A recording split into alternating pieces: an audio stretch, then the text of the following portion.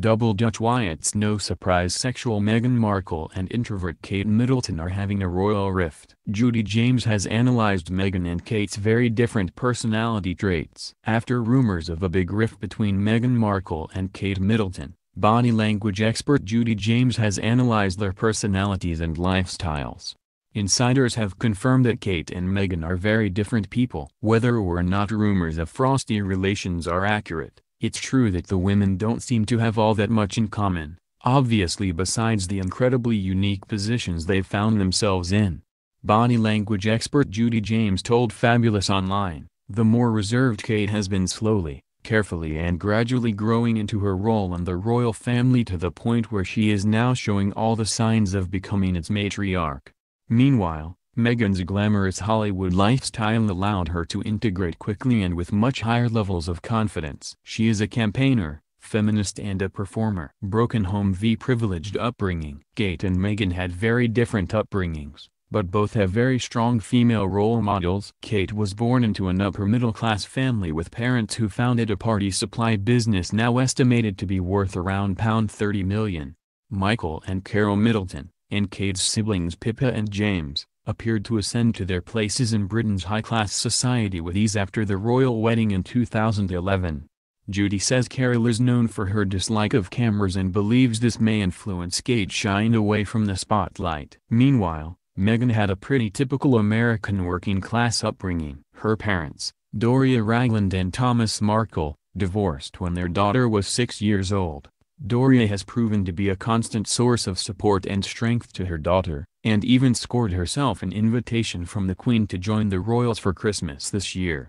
Judy believes Meghan may have got her love of the spotlight from her mum. Said, "Doria is a bit of a scene stealer in her own right and mother and daughter do a perfect red carpet double act," suggesting a fun relationship and hinting that they both have a bit of the performance gene.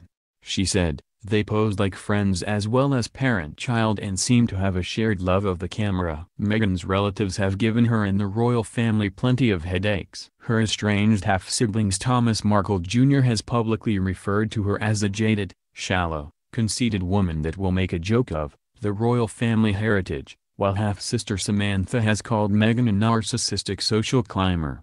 Unsurprisingly, there were no Markles at the royal wedding. And while his intentions may be more pure, Meghan's once-beloved father has frequently used the media to try to reach out to his daughter since bailing on walking her down the aisle in May. Packing on the PDAV being more reserved. Judy believes Kate is more tactile than Meghan and her touchy-feely behavior is sporadic rather than an ongoing and natural trait. Meghan uses constant types of touch to communicate with Harry when they are out in public. Judy added, "Her repertoire is large and includes intimate and quite sexual touch like the knee pat, back pats of control and arm rubs of reassurance and ownership. She lets us and him know that they are a tight bonded couple, whereas Kate does this by her strong subliminal mirroring of William." Meanwhile, Judy believes Kate and William opt for a more traditional approach to public affection. She said, "While Kate and William opted for the more traditional approach to royal PDAs, rarely touching or hugging one another in public, Meghan seems to have had emphatic touch rituals with Harry written into their marriage contract." She says reserved Kate and William try and avoid the soap opera that surrounded his parents' relationship. As second in line to the British throne, it's likely William and Kate's formality is due to a slightly heightened sense of professionalism, given that he'll one day be king. Leading lady v career duchess. Judy believes Meghan's acting work has helped her adjust to life in the royal spotlight. On giving speeches she said, "Meghan's style suggests a woman keen to communicate and comfortable with the audience attention, while Kate's more reserved style suggests she is still slightly diffident and ill at ease behind the lectern." With Meghan, once she's grabbed the mic in one hand she can look more like a stand-up comic with her relaxed delivery and perfect timing. Meanwhile, Kate had a more middle-class upbringing, completing a history of art degree at St. Andrews College, where she met Prince William, in 2005. After graduation, she briefly worked for her parents' company Party Pieces before landing a part-time job as an accessories buyer for London-based clothing store, Jigsaw Jr. At one point in her early 20s, Kate was reportedly considering being a photographer, but that was waylaid in 2010 when she and William announced their engagement. While Kate was around 21 when she started dating William, Meghan was 35 at the time she met Harry, giving her many more years outside the royal bubble than her sister-in-law.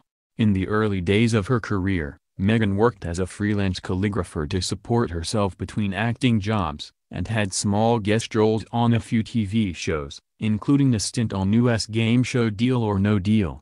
She finally got her big break in 2011 when she joined the cast of Suits as leading character Rachel Zane, and stayed on the show until she moved to the UK to be with Harry in 2017. Meghan was also editor-in-chief of her now-defunct lifestyle blog The Tig, a counselor for international charity One Young World, a global ambassador for World Vision Canada, and worked with the United Nations on issues relating to gender equality.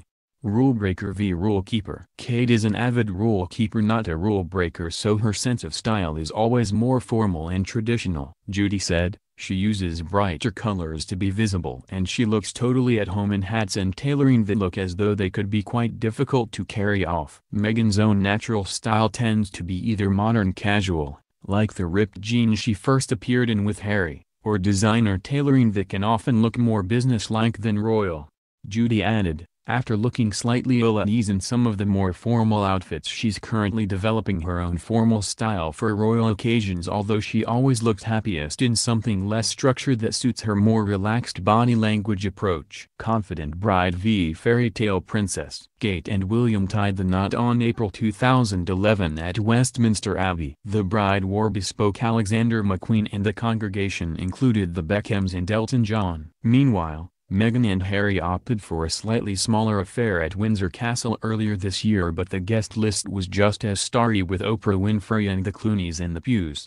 Although, after a family fallout, Meghan decided to break with many wedding traditions, including walking up the aisle alone. Judy believes this is a test of her character, saying, "Meghan and Harry's wedding was all about the romance, emotion and drama, with Meghan walking up the aisle alone displaying levels of confidence that were breathtaking." Meanwhile, William and Kate's wedding signaled a return to more old-school royalty, with Kate appearing as a perfect, fairy tale princess with her prince.